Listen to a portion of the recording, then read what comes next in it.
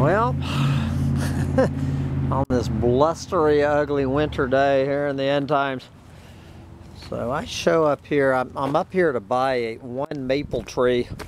Sold out of maple trees, so instead, let's see, what did I get for Bugs in a Jar Farm? We have the butterfly bush.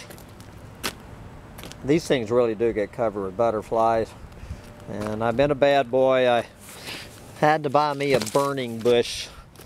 They call these super invasive, but I just don't see it anyway. Got the butterfly bush, the burning bush. I don't even know what the hell this thing is. This thing is a strawberry sundae hydrangea. Pretty weird looking hydrangea. So, of course, the wisteria. Good Lord. He claims that this thing will bloom just like it does in Georgia.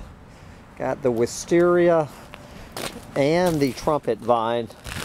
So I think we're going to get the trumpet vine going up. I'm going to put it on the, start going up the column of the outdoor kitchen.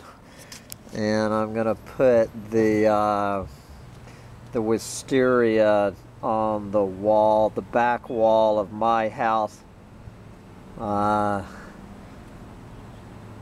facing the tiny house.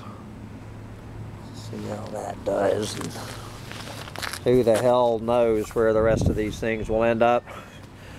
Good God. Winter time is here, so I'm going to stick these in the ground and get my ass to Florida.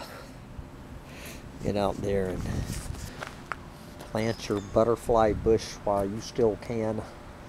Oh my gosh.